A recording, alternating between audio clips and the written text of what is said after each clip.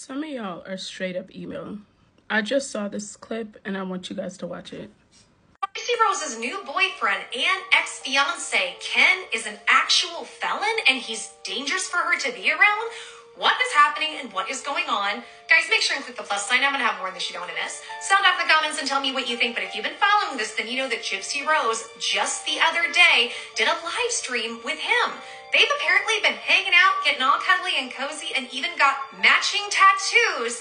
And this is what she had to say about what's going on with him being a danger. Take a Whether you like Gypsy or not, don't drag Ken as in he's a felon. He's not a felon. He has like a misdemeanor or something like that for a traffic ticket. He maybe spent a night or two in jail. He does not have felonies.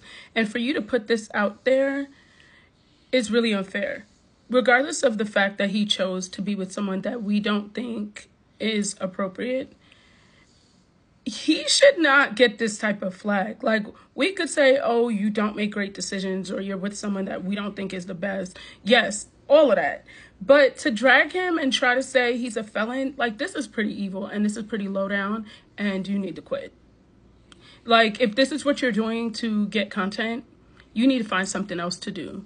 Because report accurate stuff. This is not appropriate. And I think it's really messed up that you're doing this to him. His mama's online too. Like, his mom has to watch this. Like, that's not okay. You need to chill.